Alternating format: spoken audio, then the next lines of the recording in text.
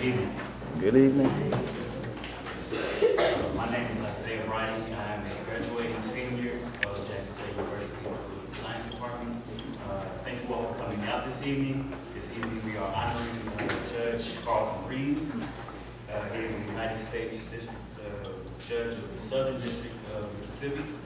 We're going to have our panelists here, starting from my immediate left.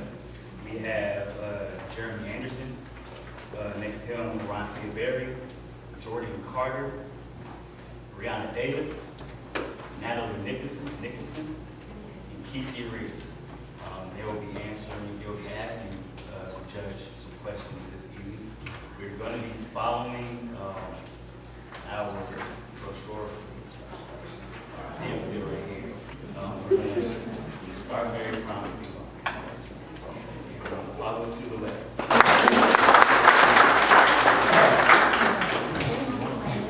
Thank you very much.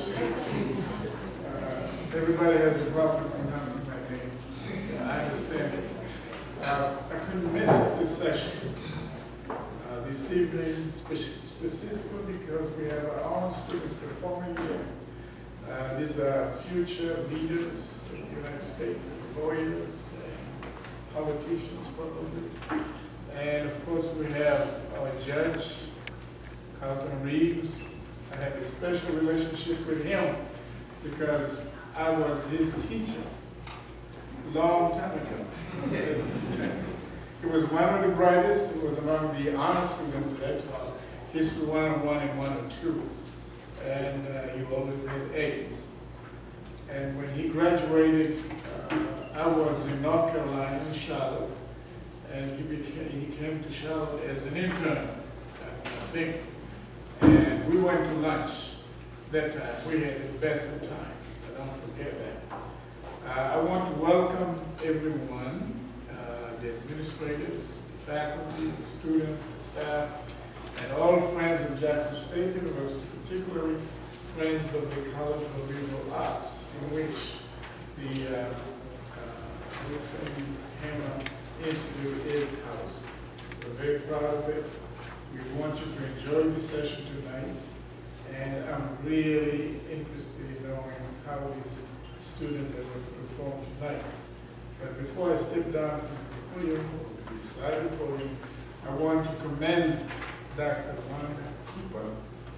Is she? She's in the back. Oh, here you are. But look, this is a wonderful occasion for our students to perform well, and I'm so glad that you had the idea of having this session tonight. It's very important. It's educational, it's historic. So thank you for coming, and hopefully you will enjoy the activities that will go on in a few seconds. Thank you.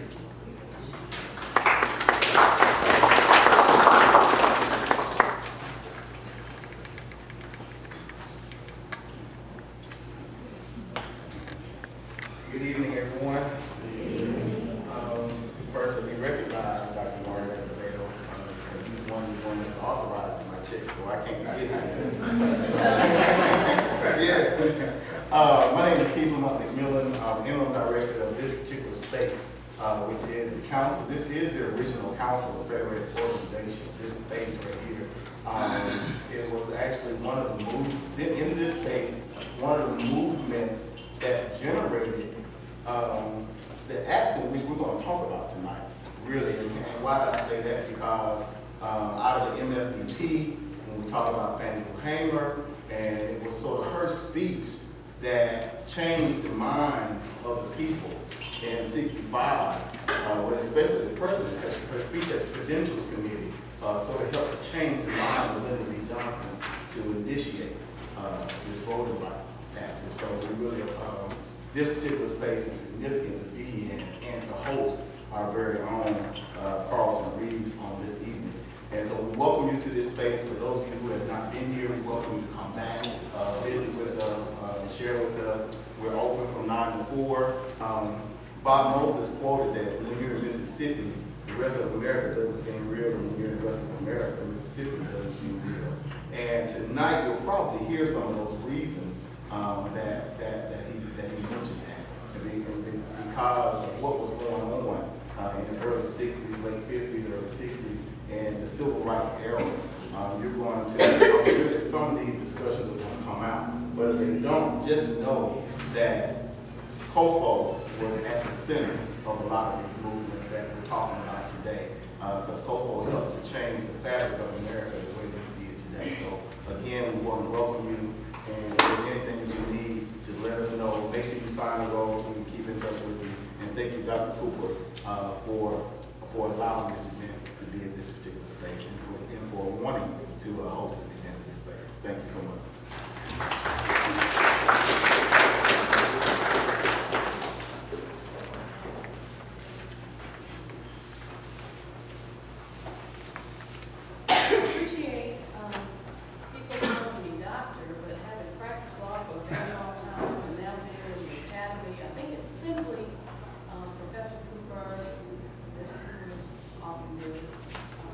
With that, guys, I simply want to say that words cannot express how completely overjoyed I am to be a part of this evening's event.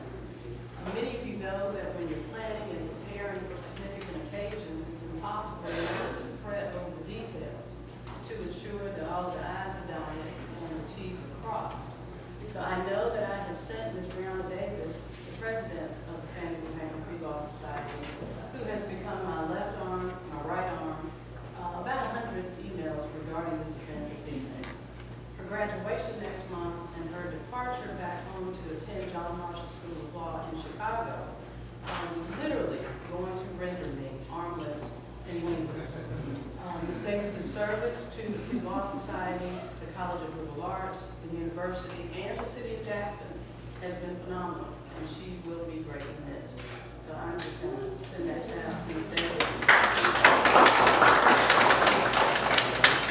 I would also like to thank my dear friend, Attorney Lisa Ross, who I don't see yet, who, despite our friendship of well over 20 years, probably thinks that I'm a little slow, because she's always having to inform me of facts and various and sundry things that she thinks I should undoubtedly already know.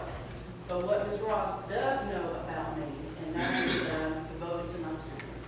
And it was she who suggested that we have an opportunity for the students to engage with Judge Reeves following his February 10th remarks and comments to the defendants who stood before him guilty of inhumane and atrocious and heinous actions. But many of our students, however, had already become familiar with Judge Reeves, having seen him on several occasions at various events here on campus and within the College of Liberal Arts. And several of the students from our legal studies program stood in line at the federal courthouse at 7:30 a.m. on November 12th for the opportunity to be in Judge Reeves' courtroom to hear the arguments of counsel in the case of the campaign for Southern Equality versus Ryan. Now these are the same students, the very same students now, who struggle with getting to my class at 8:30 p.m. and 1:00 p.m. But Judge Reeves, they were early and they were eager to bear witness to his role in redefining marriage in Mississippi.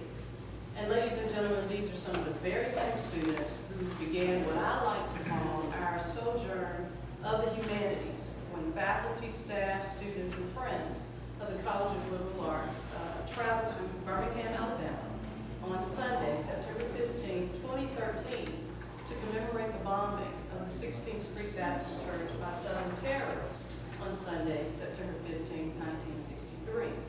And the journey continued through the new year, 2014, when the COFO Center hosted and sponsored memorable activities and events in which hundreds of students, community leaders, and activists participated last summer to remember 1964's Freedom Summer and the ways in which Mississippians, during that critical period in American history, sweltered under the oppression of segregation, bigotry, and unscrupulous violence, which all too often resulted in senseless deaths. And the students continued their historical reflections, particularly on the murders of martyrs who died for equality, peace, and justice, when Ms. Shabazz spent a day in the College of Liberal Arts in February of this year to honor the life, the love, and legacy of her father, Malcolm X, who left her 5 sisters and their mother all too soon when he was assassinated by his brethren in February of 1965. The students, having visited Mr. Bass and Rennie Edwards, the daughter of Mississippi's slain son, Medgar Edwards, were more empowered and even more inspired to return to Alabama, this time to the Edwards-Pettus Bridge, a structure forever memorialized by the brutalities of Bloody Sunday, March 7, 1965.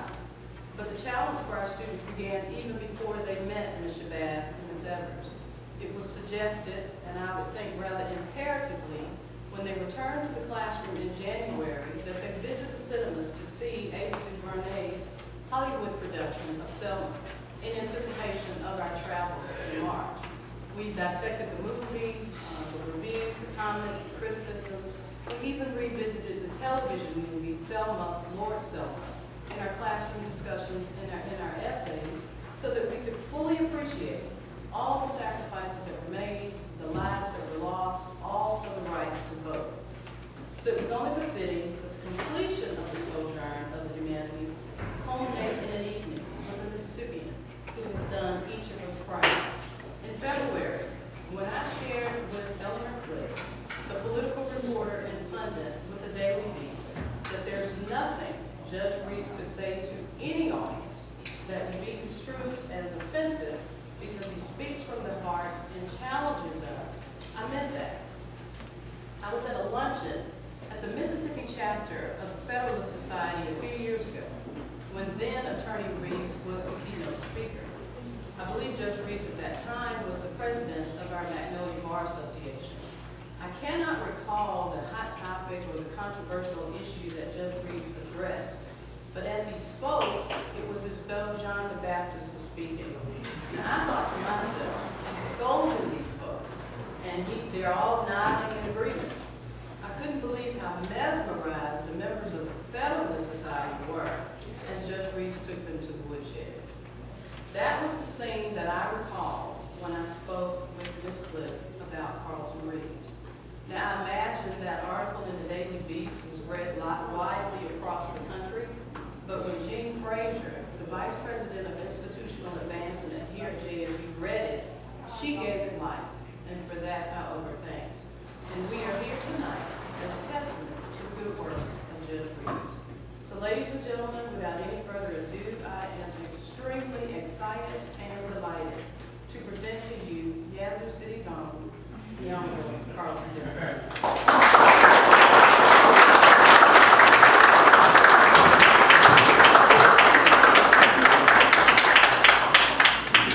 That Yazoo City thing is a running joke between Ron and me, because I always tell people I'm from Yazoo City. That's where I'm from. Thank you for inviting me this evening. I'm going to be brief tonight about these students and the things that's on their minds, but I did want to share a couple of points with you. Ms. Cooper mentioned the Eleanor Cliff piece from the Daily Beast. Eleanor Cliff was tuned to the Daily Beast. Before I say this, I want to acknowledge Dr. Azevedo. That was my history professor.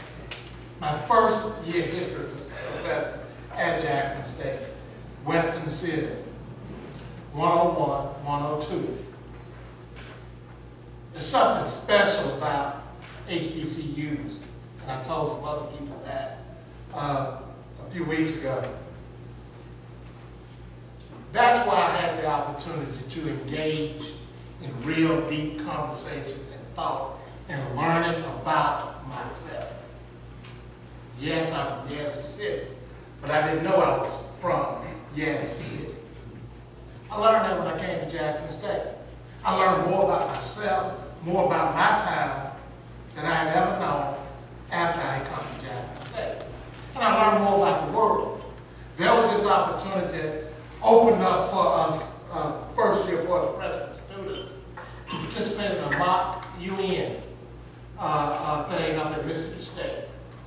And Dr. Azevedo got a team of us students to go up there to Mississippi State and to defend, I think one of the subjects was, there was somebody going over in Eritrea, and to talk and discuss about that particular issue. That opened my mind to the world. Being there and wondering why these African guys in Mississippi State are taking that other position, the position that they were assigned to take. I couldn't understand that at first. But that's part of the growing and the learning process. There's something special about HBCU. There's something special about it. And I tell folk that all the time. Jackson State, yes, I'm from Yazoo City, but I learned more about myself at Jackson State, and I took that with me wherever I went. So, but the other point that I want to share with you is that this is about these students. Tonight's celebration, and I flattered about the things that have been said and done, and I saw the Elmo Clip piece, and it was very nice, and it was on the heels of the code switch piece that was in NPR. NPR carried a copy of the speech that I gave to the remarks that I made at the sentencing of the young men who were involved in the hate crimes murder here. And that code switch piece, when it was posted, I later learned was one of the most read pieces that had come across their site. I understand from reading later on that it got over 1 million hits. And I've received messages from all across the country and even the world about those comments. And so the person who's affiliated with NPR, Kenya Downs, called because she wanted to do a follow-up. And her follow-up, she wanted to do a follow-up. She had heard a story and tried to do a follow-up piece. She had heard a story, she wanted to confirm something.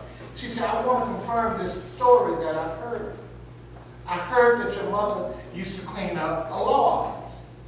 And I said, oh, Ms. Downs, I'm so glad you called me. I am so thrilled you called me, because that is not true. That story has taken a life of its own. At my investiture, it was misstated that my mother had actually cleaned the law office. In fact, it was me. My mother was a maid at the Yazoo Hotel. She did not do offices. That was me. And it was only me because the woman who used to do who used in her second or third job, she was one of the first black registered nurses, had it been. Carl Mitchell knows it. In the evenings, she cleaned up law offices. And she cleaned up the law office of Henry Barber and he said, the law office where Judge Barber practiced.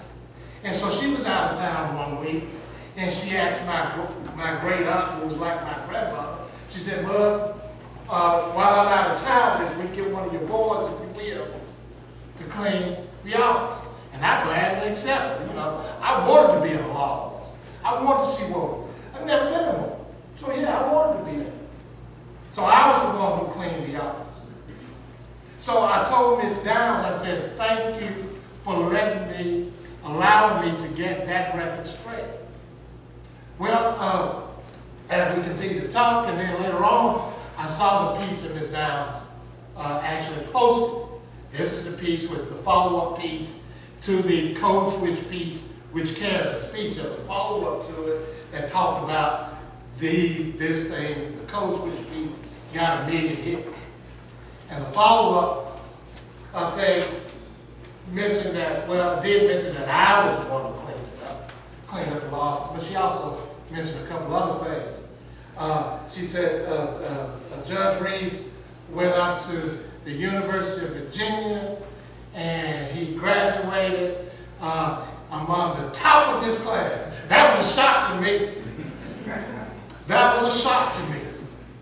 because I know what grades I had, and I know at Virginia they had a B.E.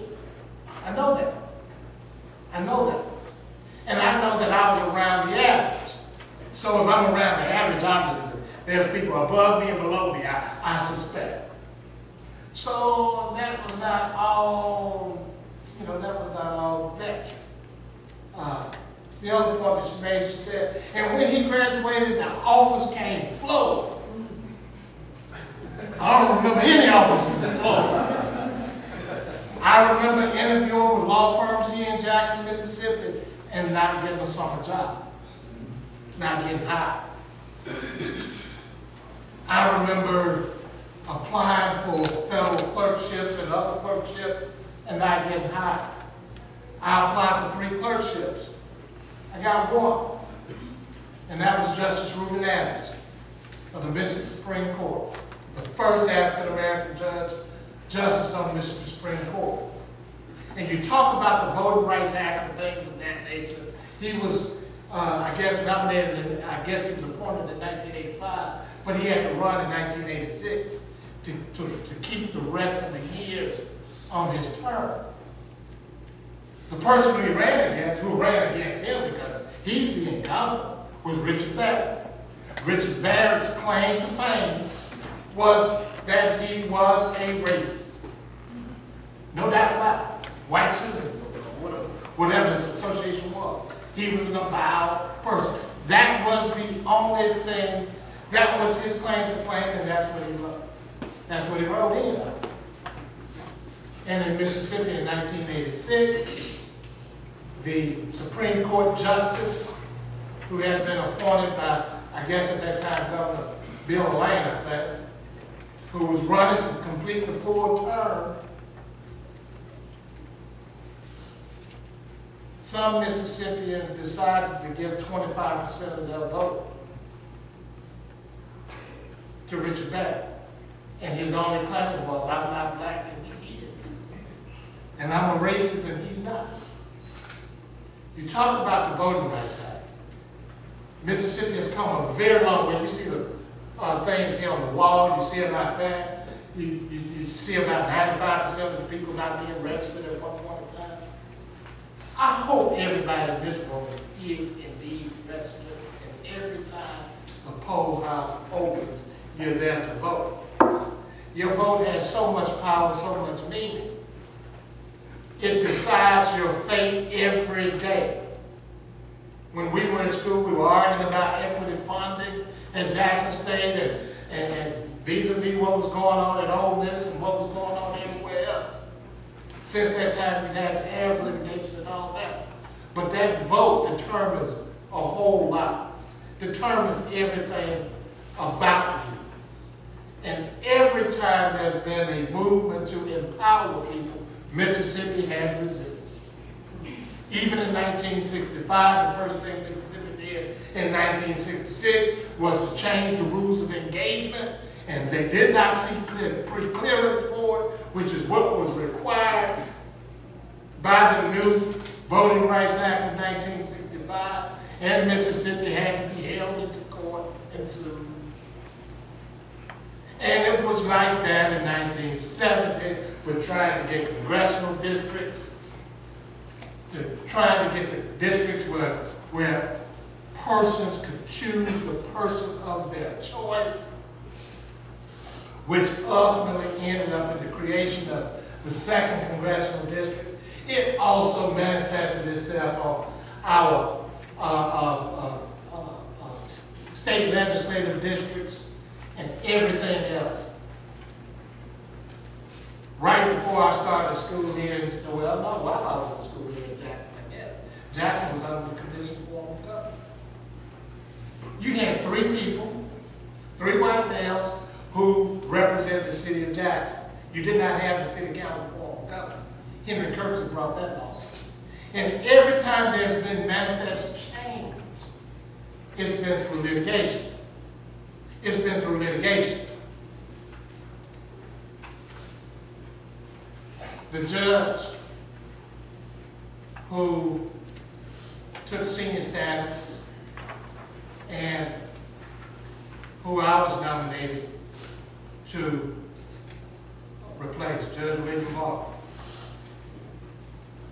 Many don't know, many don't appreciate, but one of his most famous cases, in my view, one of the most, he's had a few, but one of the most significant, in my view, was his case where he said that the Voting Rights Act applies to judicial elections.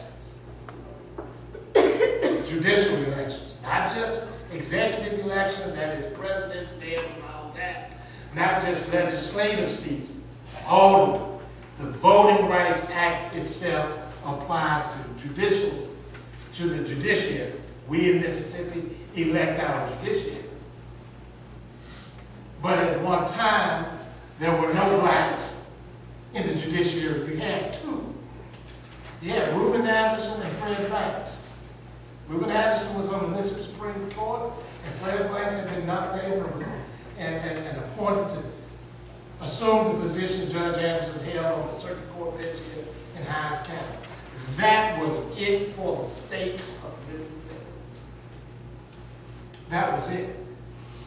So regardless of the number of Chancery Court judges, regardless of the number of Circuit Court judges that you had, regardless of the 8 other members of the Supreme Court, that was it.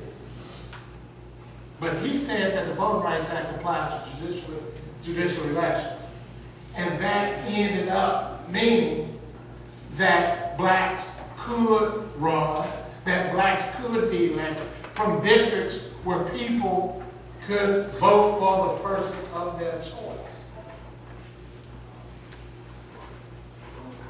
That election, those black judges, in 1989, that was the first wave, 1989, Denise Sweet Owens, Isadora Patrick, Pat Wise, and a few others. That opened the door. And then later on, as more redistricting came about, you had the election of more black judges. So what did the election of black judges do? Those same law firms that had turned me down for whatever reason. It was probably because I did not graduate at the top of my class. Maybe that was the reason. Maybe it was the reason because I didn't go to Old Mississippi College. Whatever the reason was. Maybe what's wrong about it? Then the doors of those law firms opened. Then those opportunities came to black boys.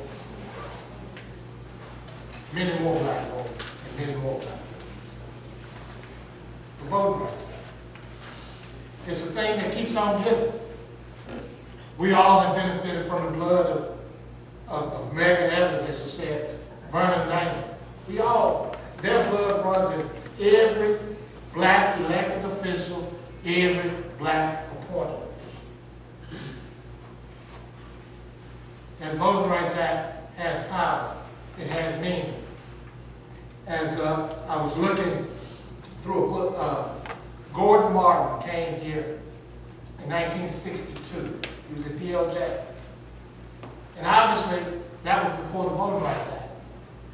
And he came to Mississippi as a DOJ attorney. And he writes that when he came,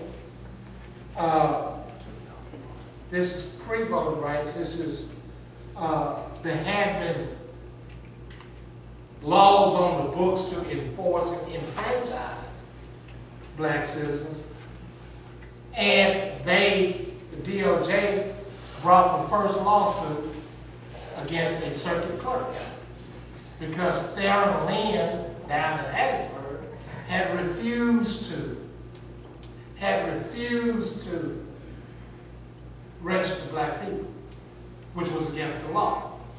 So they came down here and prosecuted Theron Lynn.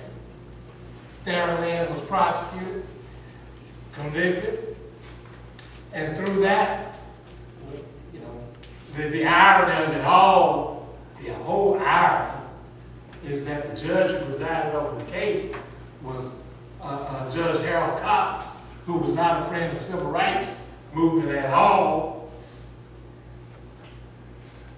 The judge who replaced Harold Cox is Judge William Barton. The judge who replaced Judge William Barton is standing before you today. The Voting Rights Act.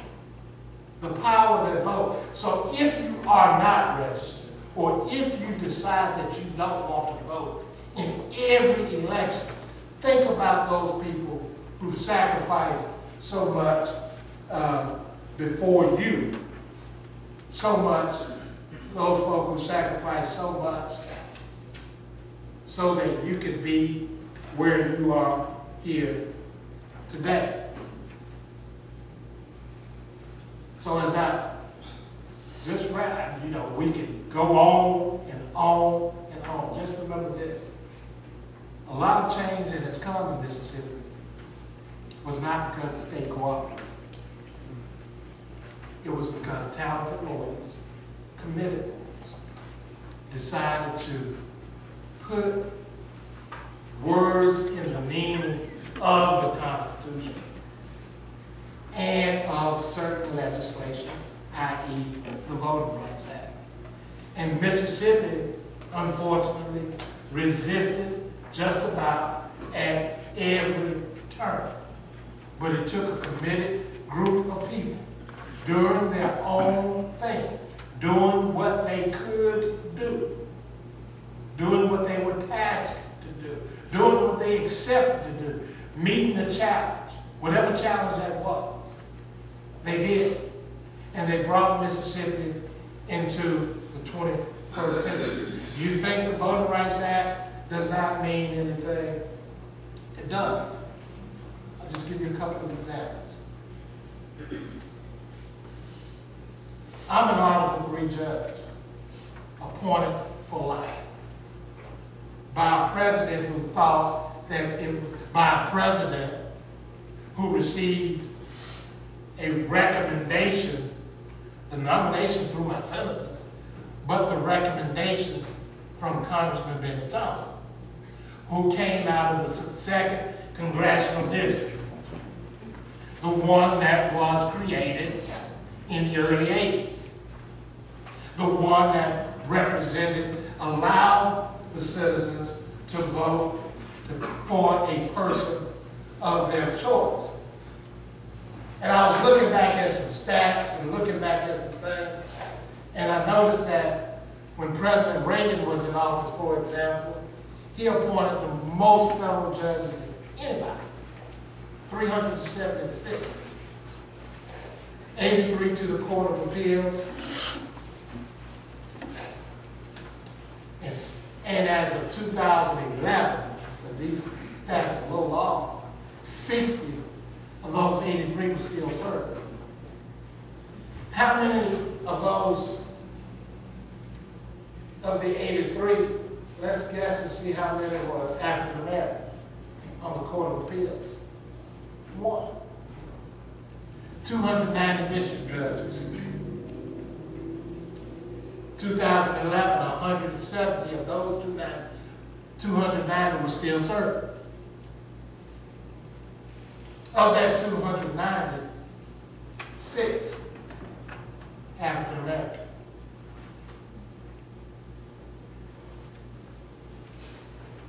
Now, President Obama flipped the script, generations down the road, record number of women serving, gays and lesbian appointed, record number of black folk appointed, record number of Hispanic appointed, record number of Eastern Indian, Asians appointed, Asian Pacifics appointed. Because there's something about diversity. I presume some people value it more than others, I guess. But the judiciary ought to look like the citizens they represent. And so you see that, but all of that I do believe is tied to the right to vote. Because the only way that Carlton Reeves would have been nominated in 2010 was if people that got out and voted in 2008 as they did, and elected the president that they elected. And I understand that. So your little vote here makes an immeasurable difference in the lives of so many and in your life. And so always take that vote seriously. Every one of them. Even if you are on the wrong side. And you think you're on the right side, that's fine. Just participate. And I'm so thrilled that the students have gone on to Selma, Birmingham, and gone on this tour and have done their research and looked at things. And I'm so glad that they've done that. And I hope that you all here commit yourselves to learning about our history here in Mississippi and learning to make sure that history never repeats itself. You can take away Section 5 of the voting rights, and it's been taken, the life of the teeth of it has been pulled out. So all you do is be instrumental in making sure that the other provisions work like they should. And that, there's legislation right now to reenact or to redo. And the way you do that is you put pressure on the people who have the right to redo it. And those people are your elected representatives. So, again, it goes back to that vote. It goes back to that vote. Thank you so much. I got all that out of the way. And I said this is night about the students, and it is. And I understand one young person is going to John Marshall Law School. I met this Mr. Bridie here, who's been accepted to the University of Oklahoma Law School. That's a great thing. Jackson State has a long legacy of sending lawyers to the best schools in the country. And I don't want y'all to ever think that you can't do it here at Jackson State. Harvard, Yale, Tulane, Hastings, Georgetown, Virginia, Northwestern, Vanderbilt, Texas, Northwestern, and Chicago. I have said that already. We sent them all those places. Yale, we sent them all to those places from right here at Jackson State.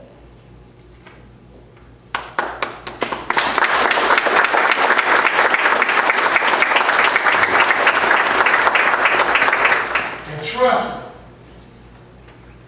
you don't have to graduate in the top of your class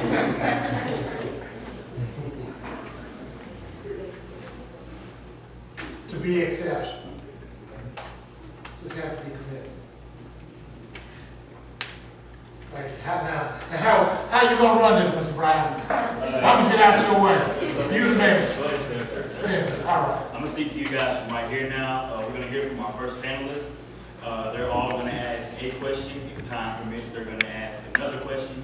And then for the last 20 minutes of the program, we're gonna open up questions to the audience. So we're gonna hear from our first panelist.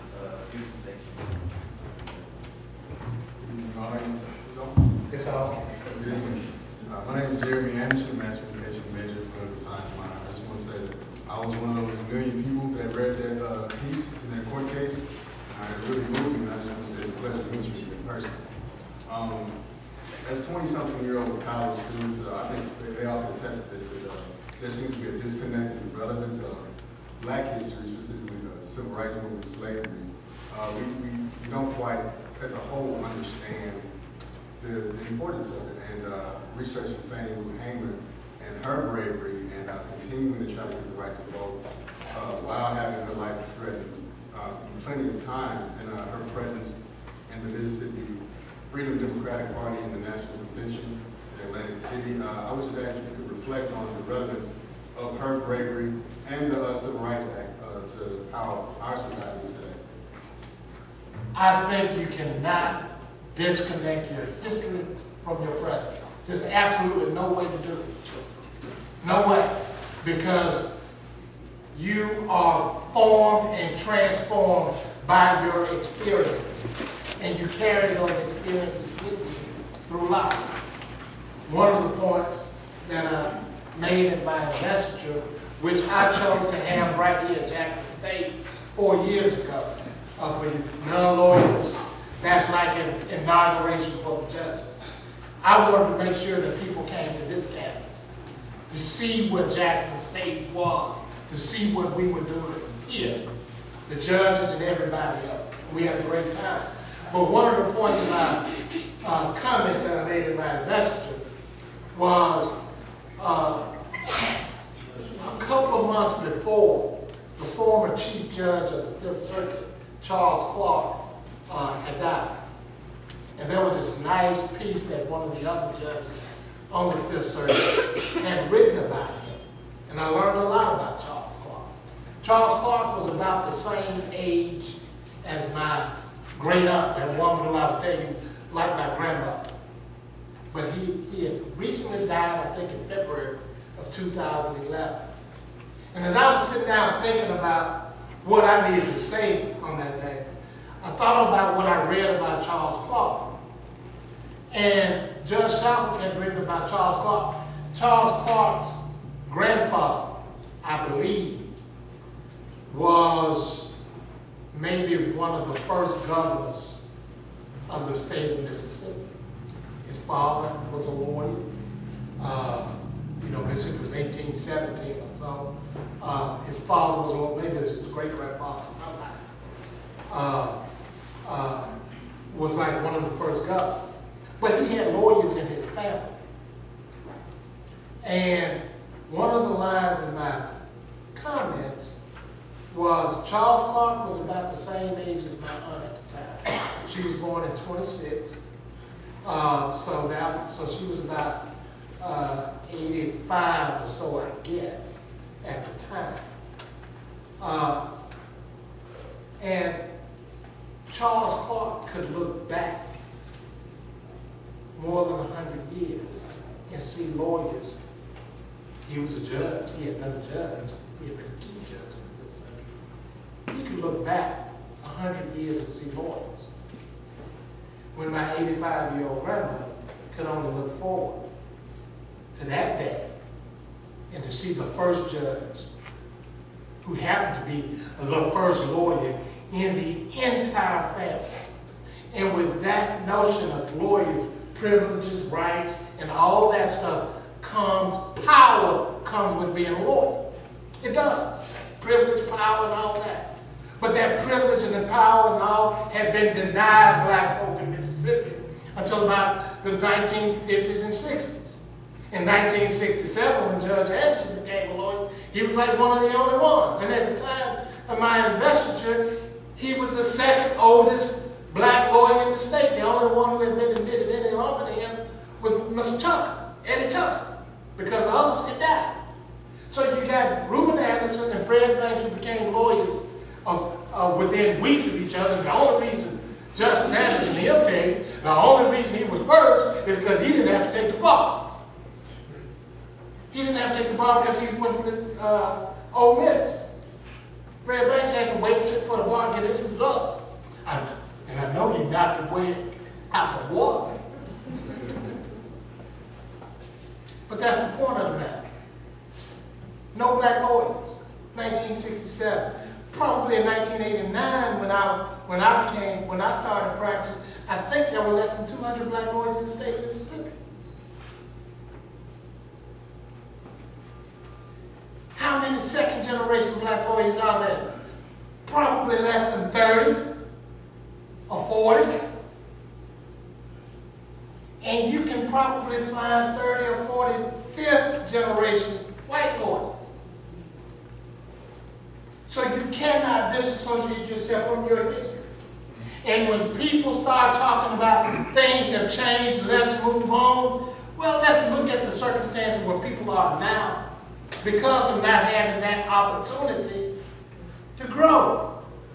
Being denied that right to go to a school that's fully funded.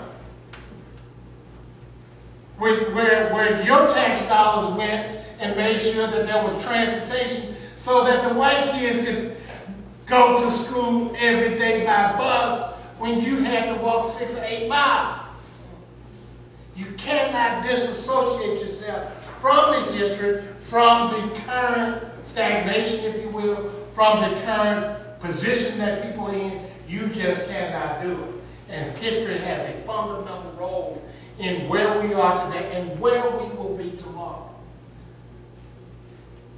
Now, I wouldn't expect that people, my daughters and my folk, I wouldn't expect her to have the same disadvantages that I have. But she's going to have some. But of course, again, you cannot disassociate. That's why knowing your history. And I encourage students to read, write, read everything, read anything.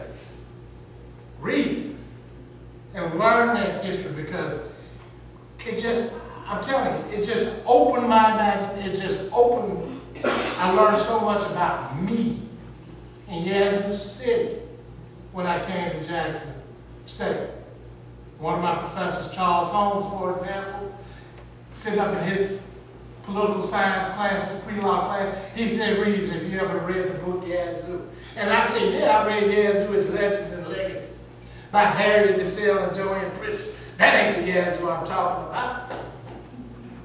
That old fun Yazoo by Harriet Kuykendall now, Harriet DeSalle and Joanne Pritchard, that fun, big old, nice little coffee table book is real great. It is. It tells about the witch of Yazoo City. But he was talking about Yazoo, the integration of the southern town, by Willie Morris. And he shared that book with me. He gave it to me. He said, I want you to read it. And I learned so much, again, about myself.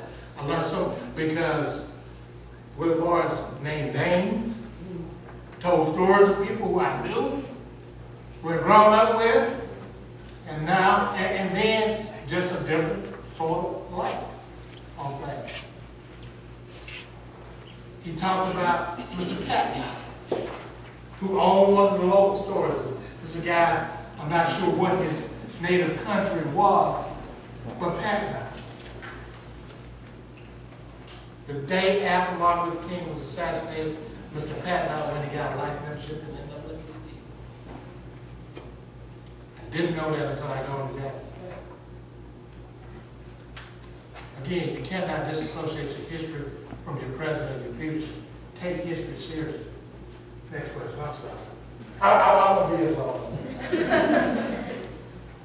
I might be as passionate. Hello, everybody, and hello, Judge Reeves. I'd just like to give some background information and share with you all that on June 21st of 1964 in Philadelphia, Mississippi, 3 young men were murdered by the name of James Chaney, Andrew Goodman, and Michael Schwerner. These young men were arrested and taken into custody and released into the hands of the Ku Klux Klan and beaten and murdered. It took 3 years for the FBI to intervene and arrest 18 men. None of these 18 men were tried for the charge of murder. However, 3 of them were charged with manslaughter and sentenced to 3 to 10 years, which none of them served more than 6. My question to you is, how do you feel the relevance of these murders and of these 3 young men impacted the Voting Rights Act? And how do you propose that we motivate Mississippians to get out and vote, knowing that the impact of your votes do impact your lives every day? I think part of our responsibility is making sure people appreciate civics education. We've moved so far beyond making sure people are good citizens. We're interested in the science and the math, the STEM sort of things. And we've sort of taken out this whole idea of civic responsibility. And civic responsibility includes voting, it includes participating, it includes all those things. It includes, working on elections. It includes, standing up and shouting about it. It includes serving on juries. Civic responsibility includes serving on juries, making sure your voice is represented there in the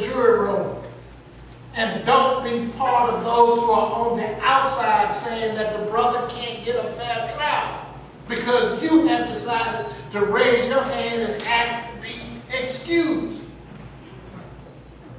That's what civic responsibility is. Because I see so many times where people decide, I can't serve, I can't do it. I just don't feel comfortable.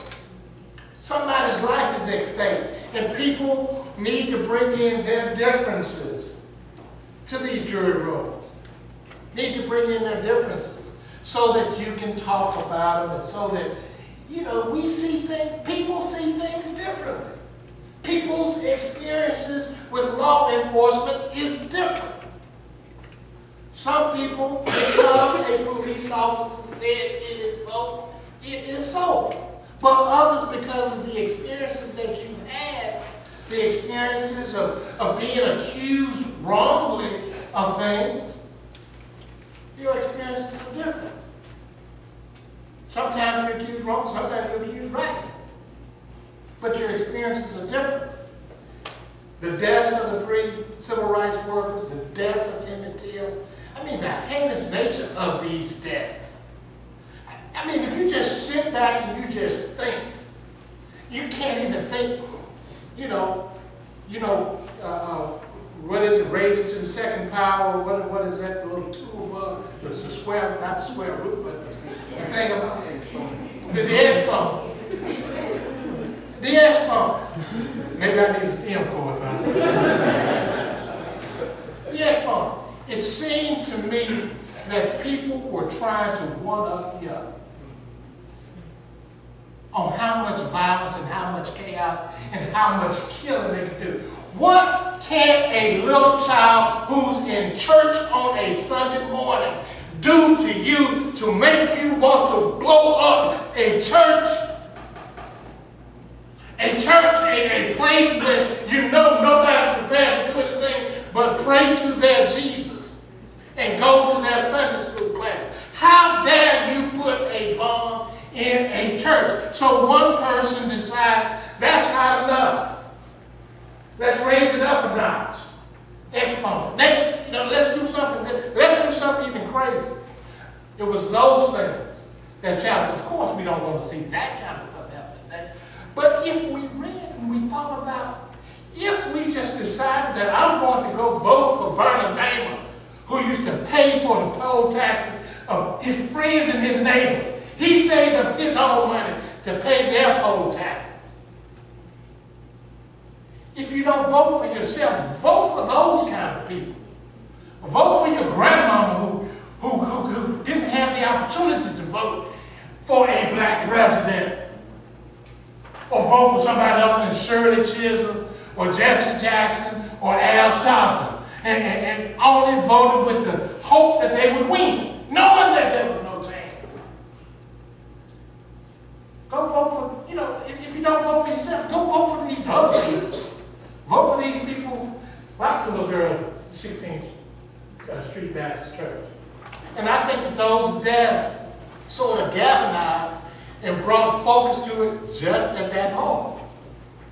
Emmett Till was killed in the 1950s. Civil rights workers killed in 1964. More deaths came after that. 65, 68, more deaths came. They continue to come. They came. They were never satisfied with enough. So, the thing is, I think they galvanize people, but I think that people need to be reminded of the story. And those stories are indeed painful. I understand that. They are painful. They are painful. But history is painful. You've got the Crusades and everything. People have been killing each other for years. And will continue to kill each other. So I think that galvanized some people. I'm going to try to be short. And less dramatic. More judicious, huh? Hello, I'm Jordan Carter, political science major. Your answer was actually a great segue into my actual topic. So basically, in September of 1963, 4 little girls, Maddie Mae Collins, Cynthia Wesley, Carol Robertson, and Carol Denise McNair were killed in the bombing of the 16th Street Baptist Church. Prior to the church bombing, numerous events such as the September 5th bombing of the Birmingham home of Arthur Shores, a local black activist, had impacted black lives in Birmingham. Yet many Alabama citizens still refuse to have active participation in the movement. Do you feel that the killings of 4 innocent young girls ignited Alabama citizens to begin actively participating in the movement? And if so, would it take a crime, as Martin Luther King Jr. put it, so vicious and tragic, perpetuated against humanity to ignite American citizens today to stand up against the attacks of our civil rights? Well, I do think that there's galvanized, but you have to understand the system people were living under. People were afraid. People were scared. Who wouldn't be? Who would not be scared? Knowing that your neighbor's house had got blown up, knowing that these civil rights warriors who were spread thin, who would come into a community. There was only one Martin Luther King. He had a lot of people with him. But these people moved from town to town. They galvanized people in a locality, and they moved on. So I always say that the real heroes were those people who were from the communities and continued to work in the community, who were subject to what's going to happen to you when they leave, when all the cameras leave. Those are the real heroes. Those are other heroes too, and we tend to lose sight of them. Take you back to Yazoo City in the 1960s. There were a group of people who did join the NAACP. And when we learned that they had joined the NAACP, the White Citizen Council, again, to talk to you about people's experiences. There's a former governor who says that members of the White Citizen Council were just upstanding good businessmen. Because that was his relationship with them. That's how he saw them as good white businessmen because they went to church with him, because they lived next door to him, and because he grew up with their children, and because they were nice guys. We on the other side of the track, though, saw them differently. These people went out and got a newspaper ad, posted every black person's name in Yazoo City who joined the NAACP, posted them downtown businesses everywhere, told the other white folk in the business, you cannot do business with these people. If they're working in your home, you got to fire them. People lost their jobs. Cardinal's diploma, master diploma there. Lost all the businesses that he had. Just because he decided to stand up and say, I want to be a full citizen. So when you have situations where, how do we need another death? I don't know. Why didn't people do it? Because there was a price to pay. And some people could not accept that price. The mother and father who had 5 children, they're trying to make sure that they get through school. Who wouldn't be scared? If you saw Miss Johnny's child get beat up by the police and nothing been done to it, you're going to tell your child, stay away from down there. Don't go to that rally. Don't do this. The Art of Intimidation. If you read, you will see just how pernicious and how bad it was for the local people every day. Every day. Yes, ma'am. Good evening. My name is Brianna Davis, speech communications major. Last year, I had the opportunity to actually travel to Birmingham, Alabama, and also this year we traveled to Selma, Alabama. And I was introduced to the writer Malcolm X ballad, or the bullet. And I encourage everyone to read this piece and dissect it because it's very prevalent to what's happening today with voting rights. And I wanted to know, let's talk about one of the things that struck out to me. Malcolm X stated that Black people need to take the fight beyond the civil rights and expand to human rights. Our battle today is a humane right. We can't help that our skin is brown. So how do we expand from the civil rights aspect that we've all been taught since 1950s to now, when we need to expand it to the more humane rights? There's a bunch of rights that need to be tackled, I would imagine, some of which will be before me. But you think about economic issues, you think about human rights, immigration, you think about making sure that everybody understands everybody is a person under our Constitution, no matter how they come to us. Everybody is a person. We are a government of laws and all that kind of stuff. So you expand it, recognizing that the full breadth of the Constitution should cloak everybody. And I know we don't agree with everybody's values and everybody's opinion and all that, but when they are citizens of this country, or they are affiliated with this country, and they are full citizens or whatever, we have to give them the full cloak. What else do? We espouse this belief in being a country of laws. We make sure that others across the world understand that we are a country of laws and that it works. But America is a very young country. It's only 200 and something years old. That's young. You read about Greece and Rome and all that kind of stuff, and you have to understand that those countries had some of these battles long ago. England had the Crusades, and Spanish Inquisition, all that kind of stuff. So expand the belief in America. The belief in America.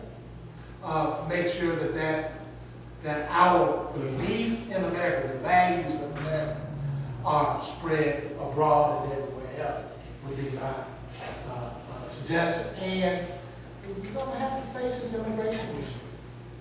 The United States is going to have to face it and deal with it. We're going to have to. How you do that? That's left up to them.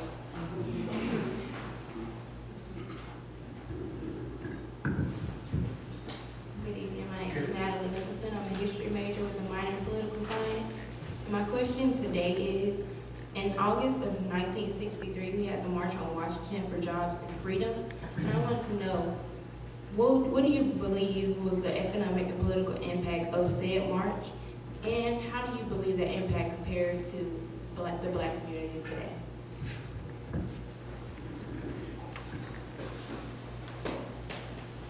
I guess the impact of the march was that it shared with the country the ills of what was going on across the country. Not necessarily the South, but across the country.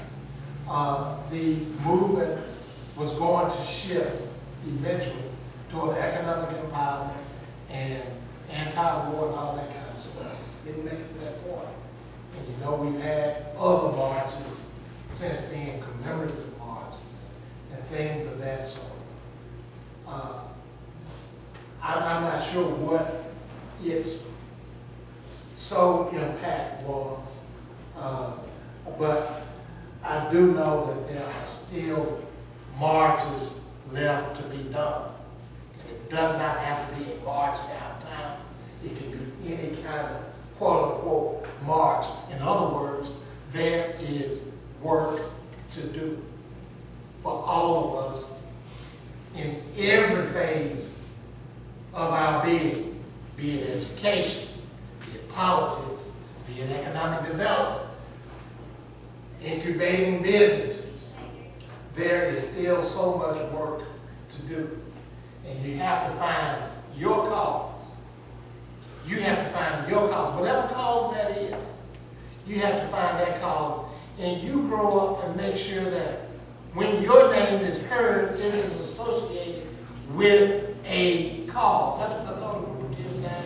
And all going there with. Make sure when they hear your name, when we give Mega Evans, we're thinking about civil rights and voting in Mississippi. What's going to be your call? Because I want to say your name, and I want to immediately identify with a particular cause, with something of substance.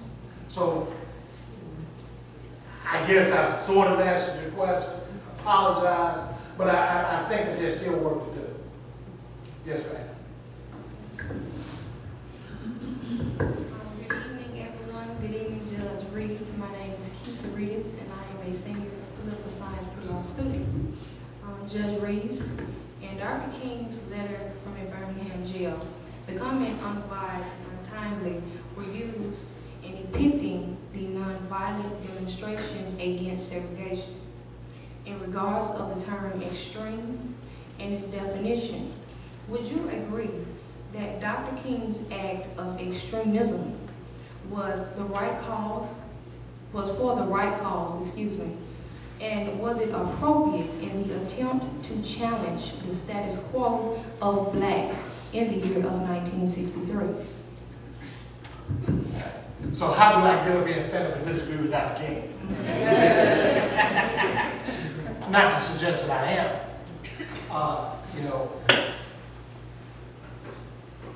Very, very visionary guy who believed in this non-violent thing. I mean, just think about it.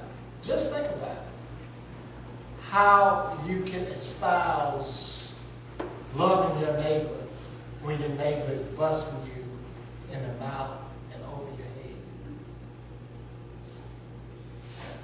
And not only that, the most powerful thing about it is convincing you to do that. Convincing all these other people to protest in this way. To sacrifice yourself in that way, extremism, in that way, that true nonviolent way. Sacrificing yourself in that way and encouraging. And the power of it is that you did.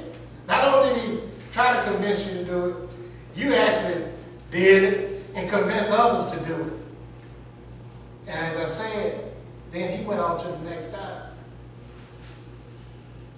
You stayed here in your community. Because that was your home. And you received all the retribution and everything else that was to come. So, no, I don't necessarily disagree with them, but I do think that there are a whole host of tactics and everything else that must be used. That's why we had people boycotting. That's why you had people filing lawsuits.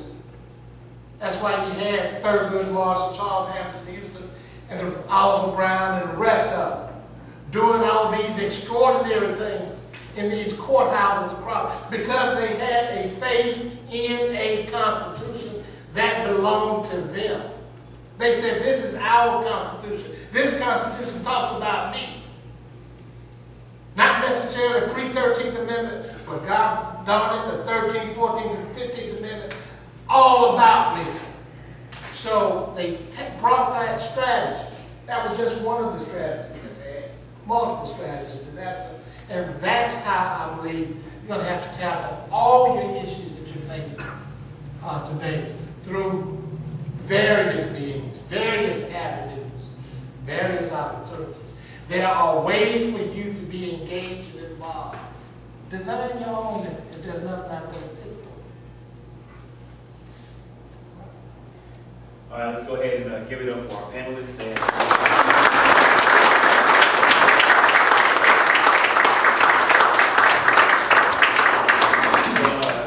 Just to echo Judge Reeves on him saying that the job is not over and there's still work to do, I want to paint this reality in your head. Ferguson, Missouri is about to have elections since the Michael Brown slaying that happened last August. Now, we're talking about a city in the United States that's 2/3 African American, but has a police force that is over half white, has a city council that is more than half white, has a white police commissioner, plenty of white seats in their board of government. But people just don't go out and vote. So what we're going to see now is this plan of action that we're going to see. People have been mobilized and things like that to go out and vote. So I want you all to take heed of that. What's going on in the news right now, I've been watching it this morning. They've actually been doing a pretty good job on that. But what we're going to do right now is actually open up for questions from the audience to give to Judge Reeves.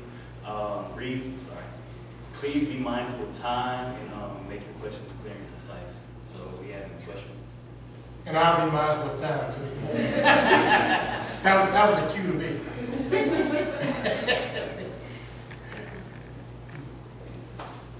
Yes, I wanted to, well, first, it's an honor to meet you, Judge. The young sister who mentioned Malcolm X, I'm glad she did. I was just going to be quiet and listen, but I can't be quiet with someone who mentions Malcolm X. I wanted to point out that you suggested, Judge, that we, in your words, expand the belief in America. But of course, Malcolm didn't believe in America. Malcolm rejected America, as did W.E.B. Du Bois. You also pointed to our ancestors who fought for the right to vote. But there are other ancestors who fought for other, black radicals, who fought for other things, who rejected the idea of America. And so my question to you is, from their perspective, the system is rotten. It's so rotten that you can't fix it by putting black judges and other black officials on that system. You have to fundamentally change the system. Our system, in 2015, black people are still fighting to be called and treated as human beings. It suggests to me that perhaps they're right, and maybe you're wrong. Well, in my courtroom, you treat me as a human being all the time. That's the difference. I disagree with you. I do think that people who have the interest of what the words in the Constitution and the Declaration of Independence say. If you have faith in those words, you bring those words to reality. In the positions that you hold, in the schools that you attend, in the values that you speak and that you believe. I understand that, yes, there are some people who talk about go back to Africa or do other things. This is my country. This is mine. I'm an American. I am. Well, and we have to make sure that the ideals of America stand up and that those ideals represent you, that they belong to you, and you accept those ideas. You can expand upon them, but the basic notion of being a man, being a citizen, being who we are as Americans, you make sure that I am an American means I am you, that is me, and that no, whatever benefits any American deserve, I also deserve those benefits, and I deserve to decide how the government operates. I deserve to decide how the schools function. I deserve to decide how banks lend money to particular individuals, where people live, what they do, how things grow. I deserve to be a part of that. And so do you. You challenge the America to be the American that it ought to be, and that was promised to each of us through the 13th, 14th, 15th Amendments and all. Dred Scott challenged the America that existed at that time because he said, I'm from a slave state, but I'm in a free state, and now I'm a free man. Of course, the Supreme Court, through Chief Justice Taney, told him, hell no, you are not a man, you are not a human. Well, you have no rights to respect others, blah, blah, blah, that deserve to be respected. But I think that those words that are written in that document belong to each one of us, each one of you, and you bring life to those particular words. I said I was going to be short.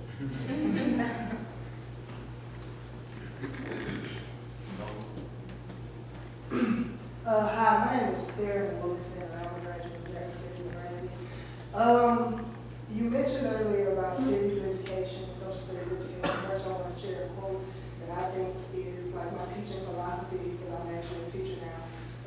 it's like John Dewey, democracy has to be born anew in each generation, and education is its midlife, which essentially means that it's our responsibility to teach democratic and civic education. But as we know now, as it has always been, there is an overemphasis on reading and STEM education in schools, mostly mathematics, not necessarily science, as it relates to the high school education. So, but we see that a lot of our students, first and foremost, are not passing because of their reading and mathematical prowess, or they have other skills, but they're locked out of opportunity because now they don't have high school diplomas. So how do we, first and foremost, increase our funding, because funding for education is being cut all the time, and get these other arts education, civic education, social studies education into funding, and then on top of that, how do we reverse this narrative that only good people are people who can read and people who can do math? Like, so that's my question. Well, one thing I tell all audiences is to read. Read. Read everything. And I used to tell little kids, if you don't read anything but the back of the cereal box when you're eating cereal in the morning, read. So much goes by us because we have not read.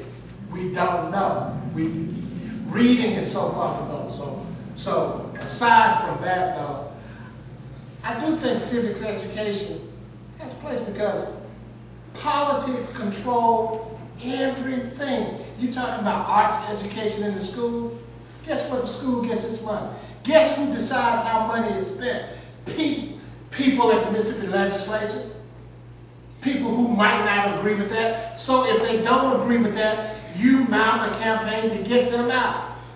Your local school board. Everything is tied to that dollar and that vote. Your streets are not getting paved over there in every part of Jackson. Then make sure that the city council understands that your streets are not getting paved. And the next time around, when we hear you say we're going to do something about it, no, you say you had your chance. So much is tied into that vote. Everything. We elect everything around here. We elect everything, every position. Again, I think it's all tied to that civics education. Knowing the three branches of government, knowing what roles each person has, knowing what the members of the board of supervisors do, knowing what your city council does, knowing the powers that the mayor has, the powers that he don't have, knowing what a 3/4 vote is, and the cloture and filibuster. Again, knowing how the political process works. Because as you know, you don't need a majority to always win. A significant minority can stop a lot of things. We've seen it. Again, civics education.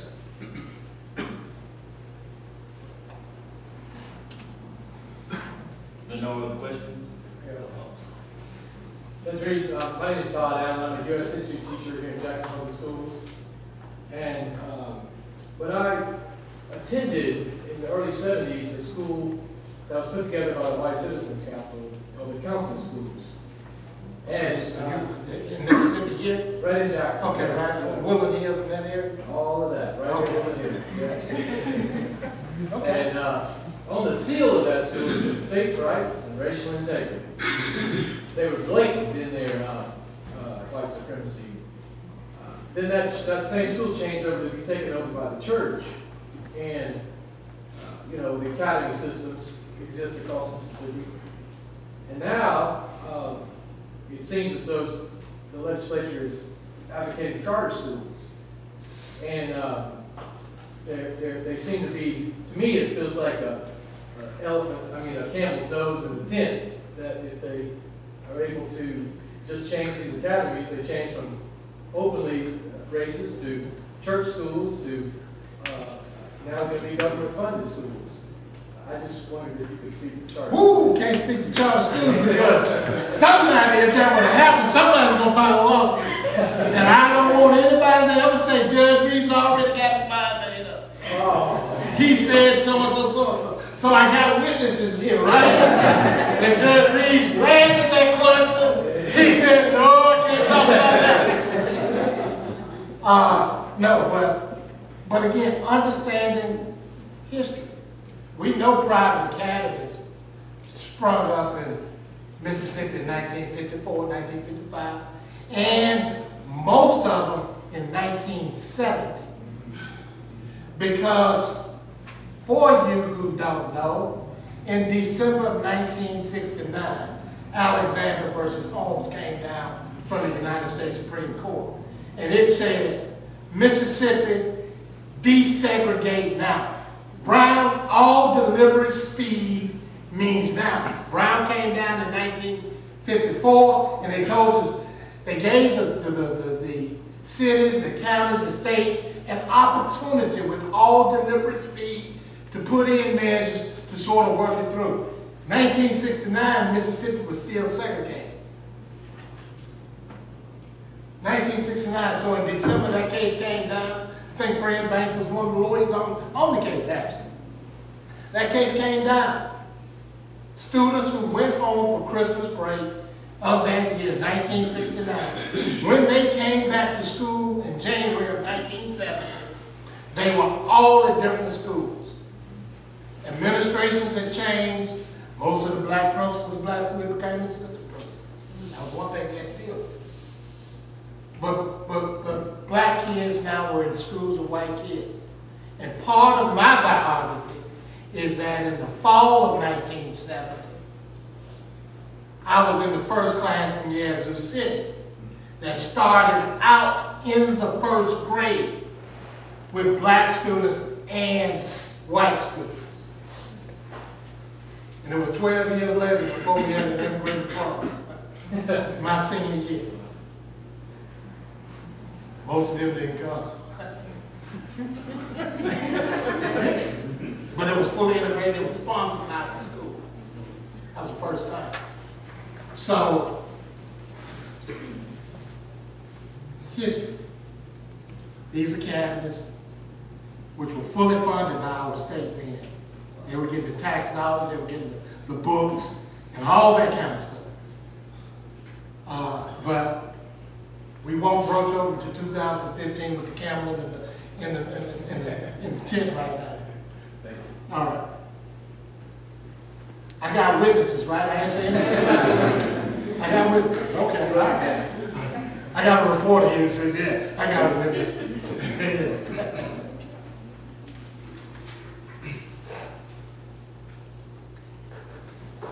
Okay, I'm going to assume that all the questions have been asked. Thank you so much.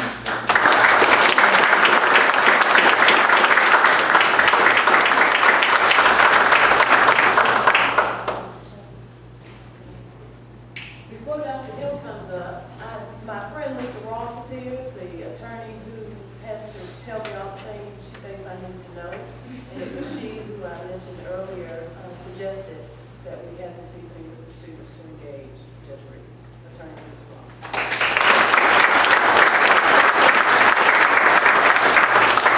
I got one more statement. I was talking to an English class today, Noel Diddler's class, and they gave me a nice little thank you card. But one of the things that was written on the card is some language from our own Margaret Walker Alexander. Let a new earth rise. Let another world be born. Let a bloody peace be written in the sky. Let a second generation full of courage issue forth. Let a people loving freedom come to growth. That's from For My People. That's Margaret Walker Alexander. And Jackson State is right now celebrating her 100th year birthday. I just wanted to mention that to you. Yeah, it's 100 years, right? Yes. Yeah, that's celebrating her 100th year. Yeah, her century. This is a century of Margaret.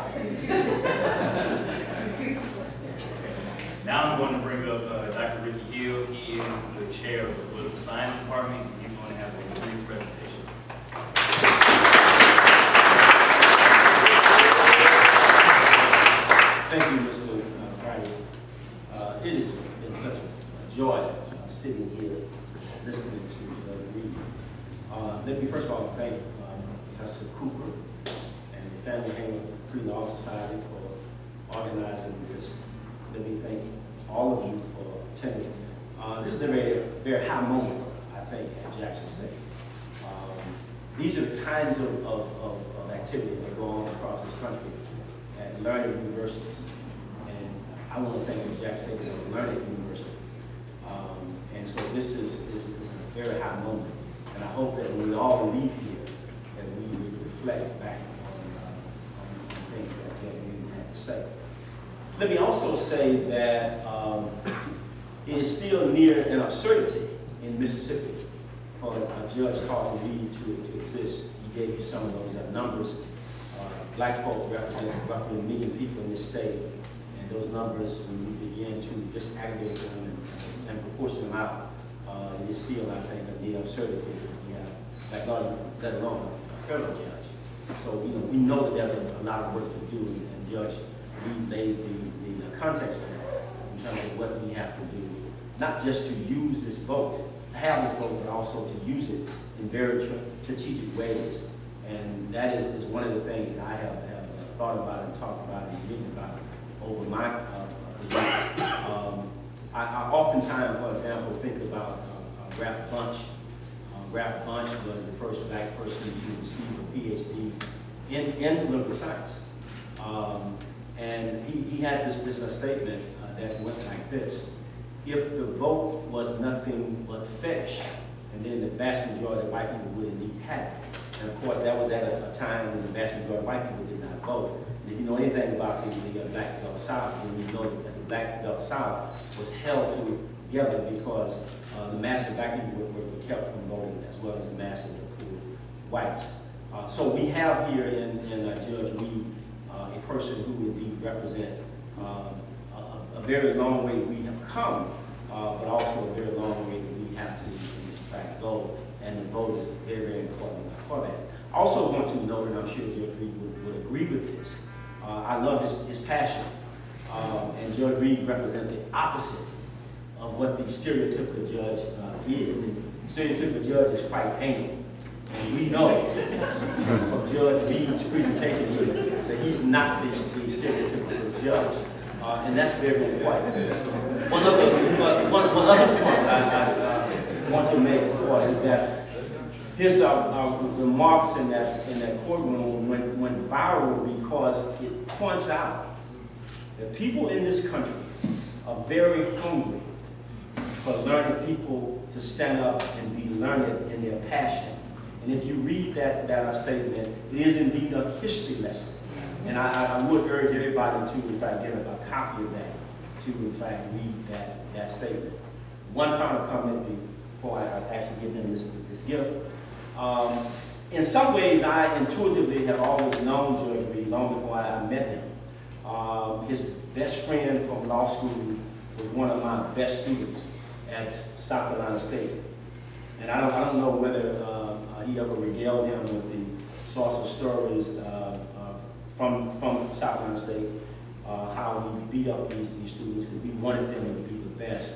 One of the stories, this student, his name is Glenn Walters, came back on a visit to tell me that when he got to UVA, and some of his white classmates found out that he knew logic, he said they couldn't believe that he knew logic.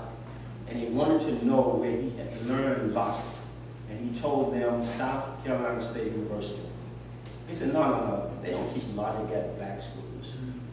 And I've had a number of students during that period of time who I taught logic to, who came back and told me, if I had not taken your class in logic, it would have been equally very difficult for me in law school. Now, Judge Reeves told me many times that he didn't talk on a regular basis, almost a daily basis, at least a weekly basis, and so forth. So in an intuitive way, I want to believe that while I don't make laws, I make them better, I want to believe that intuitively, I have touched it. So, Judge Reeves, the Family Home Society has given you a gift I'm not sure what it is, you can open it down if you want, but it is my pleasure that they would ask me to hand this to you.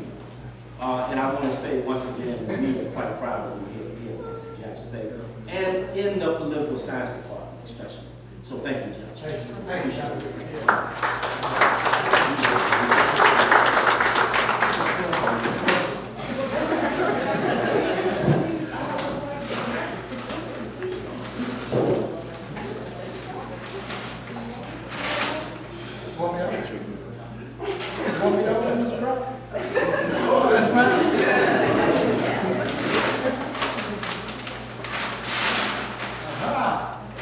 We the people.